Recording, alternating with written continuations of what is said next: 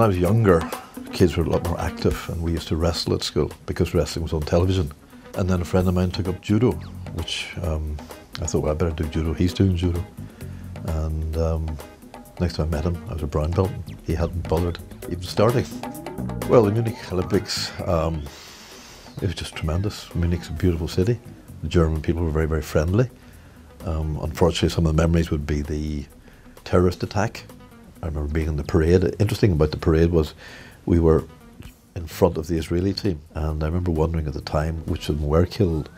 So it was rather sad that, because obviously we chatted to them as we lined up, and then we marched into the stadium. Guns going off and stuff like that really didn't mean an awful lot to us. I know Charlie Nash, who also from Derry went, heard the shooting. I don't remember hearing the shooting. I do remember an extreme annoyance amongst athletes generally that the games would be stopped and the games would be interrupted. And it was partly directed against the organisers who, as I say, had failed in their security for the Olympic Village, but mainly directed against the terrorists. I was there for 3 weeks. I had one fight. I lost a close decision to a Danish guy, if I remember rightly, who went no further himself, and that was it. But subsequent to that, I've redeemed myself by winning lots and lots of tournaments. I continue to fight because I enjoy it. I mean, I'm going to Poland in May, I'm going to Brazil in October, and who wouldn't enjoy that? All my mates do judo, so I'm with them when I train. And I meet all these people. When I go to Brazil, I meet people that I fought in Frankfurt and I fought in Budapest, and it's sort of almost a community of people. Judo is just one of the martial arts. There are, I'll guess, 30, 40 martial arts. Judo differs from most of the others in that we basically do throwing, but we don't kick, we don't punch, and I don't think we hurt each other. All these sports take discipline. This is why people tune into martial arts. You can't just go and punch somebody, or you can't just pick somebody up and throw them. There's a lot of discipline to do with safety and respect, and that's very, very important for us.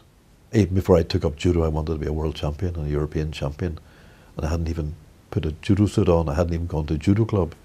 I'm not ambitious. That was just what I wanted to be. It sounds very ambitious, but it's not.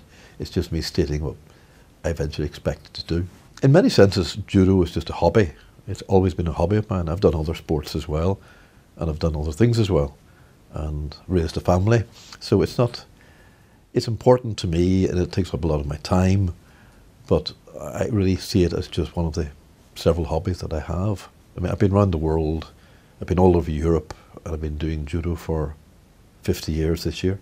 I'm involved in the International Judo Federation Committee for Masters, which is my age group, and therefore I go to committee meetings abroad and stuff like that. I go to tournaments where we have committee meetings, so representing Britain in that capacity. Going to the Olympics is certainly something that people would talk to me about, but it doesn't have as much significance for me as I think it does for other people. I've enjoyed Munich as a trip away. I've enjoyed Auckland, Commonwealth Games, as a trip away.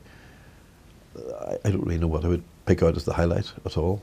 Well, I haven't finished my career yet anyway. Maybe my highlight is yet to come.